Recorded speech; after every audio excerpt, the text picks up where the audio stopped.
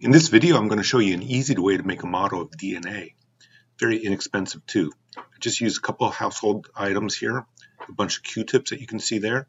I picked out 4 different colored markers, one marker to code each of the 4 nucleotide bases that make up the DNA sequence.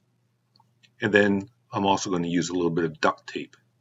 So right now what I'm doing in the video is I'm just coding, or coloring I should say, my Q-tips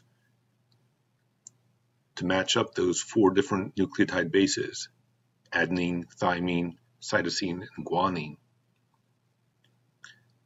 Coloring the Q-tips is probably going to be the thing that takes you the longest to do in this whole project.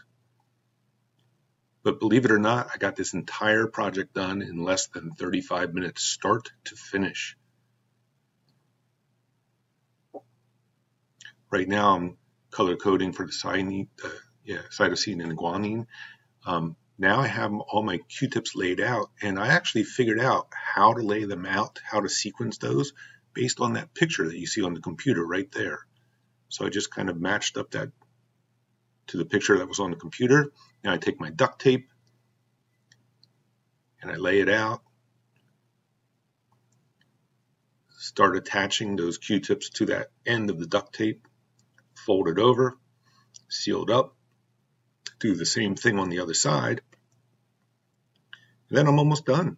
All I have to do is trim off the ends, give a little twist to make my double helix, and in less than 35 minutes I'm done with my model.